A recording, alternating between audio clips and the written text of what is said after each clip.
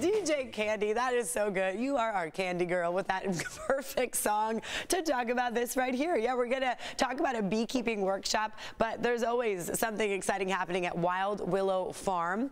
Have you heard the buzz about the weekend's workshop? Yeah, Ann and Paul are joining us this morning from the farm. Let's start with Ann. Good morning to you, Ann.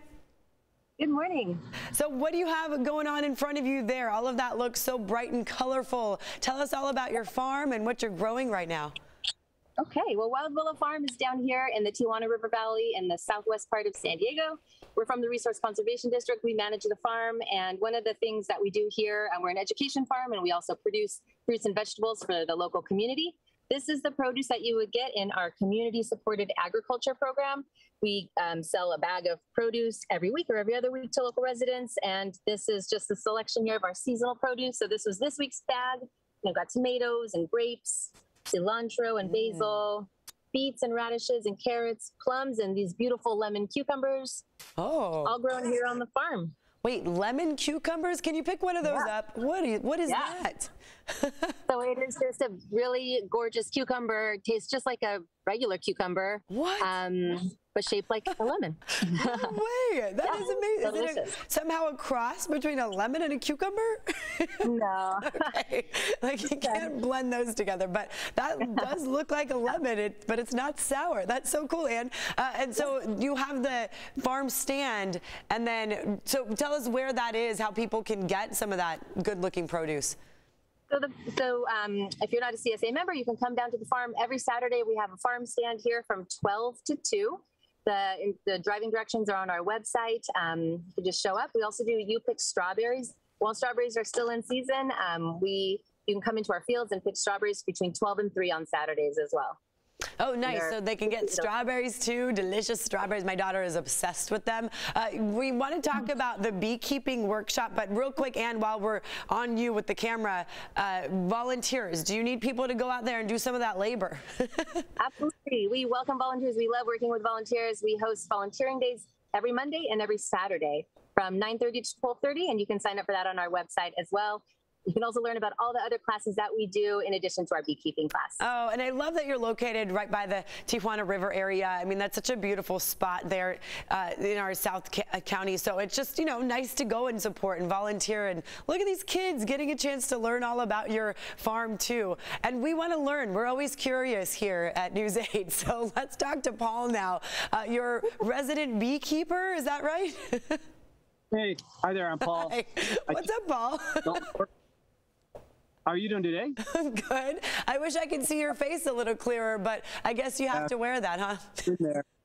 Cool. All righty, we're going to take a quick look into a hive here, just to give it kind of a quick little 101 of beekeeping. Okay. So you want to check it out? Yes, let's show us. You're going to do what with a hive? Please go for it. We're going to look inside the hive. I'll pull out some of the frames so you can get a close-up view of the bees and the activity in the hive. Okay, that sounds amazing. Yeah, bees are so awesome. So yes, please do. Describe it as you go, if you could. I will. I'm gonna smoke my camera person first with the smoker, so the bees kind of are repelled. So hold your breath. All right. Make sure we don't get any bee activity. All right, come on this way. Oh, I see. So Paul is now walking to the hive. I did not realize what the smoke does. It keeps them away so you don't get stung?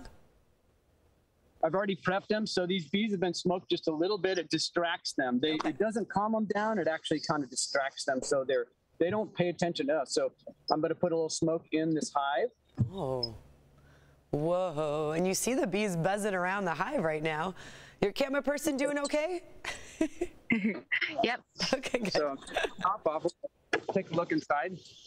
So this is a new hive. We just expanded it. They're doing really well. The bees down here have lots of forage, and we've got happy bees. So you can look real snug in here.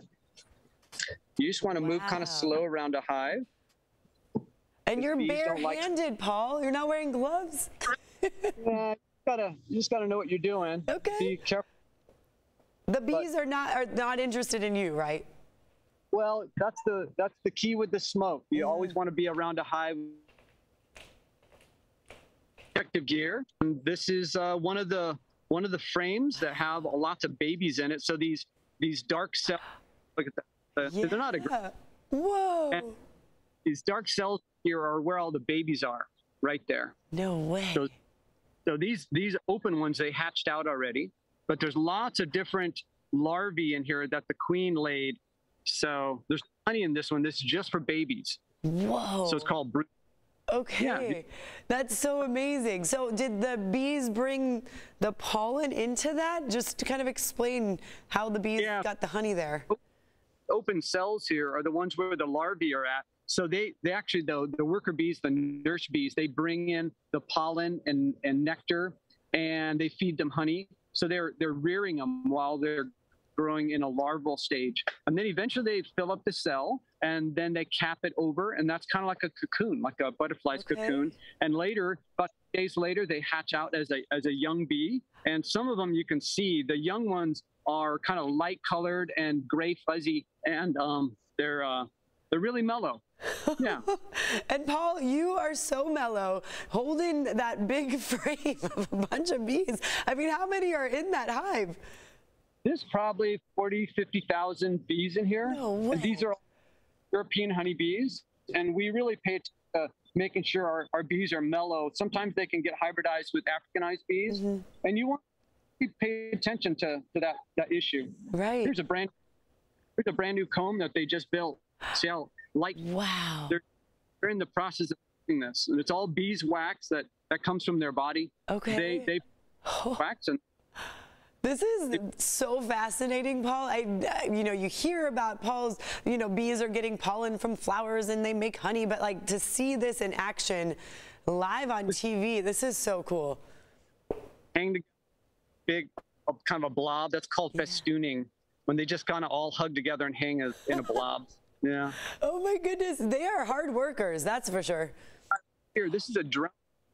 The drones are and the drones don't have a stinger. Wow. How do you, okay, so that's how you can tell. It doesn't have a stinger.